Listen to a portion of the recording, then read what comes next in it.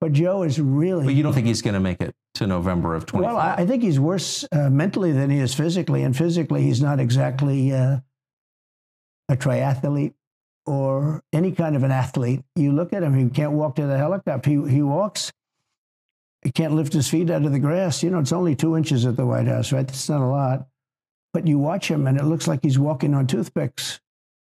So, and then you see him on the beach where he can't lift a chair. You know, those chairs are meant to be light, right? They're like 2 ounces. Yeah. You lift him up.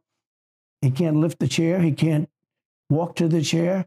And I don't know what they're doing with the beach. You know, this beach is seeming to play a big role, but they love pictures of him on the beach. I think he looks terrible on the beach.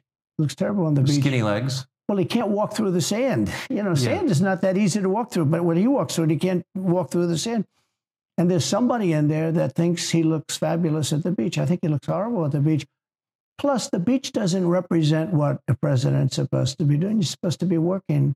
You're supposed to be getting us out of that horrible, horrible war that we're very much involved in with Russia and Ukraine. You could do that. You could do that very easily. I believe you could do that I don't believe he could do it because he's just incompetent. But that's a war that should end immediately, not because of one side or the other, because hundreds of thousands of people are being killed.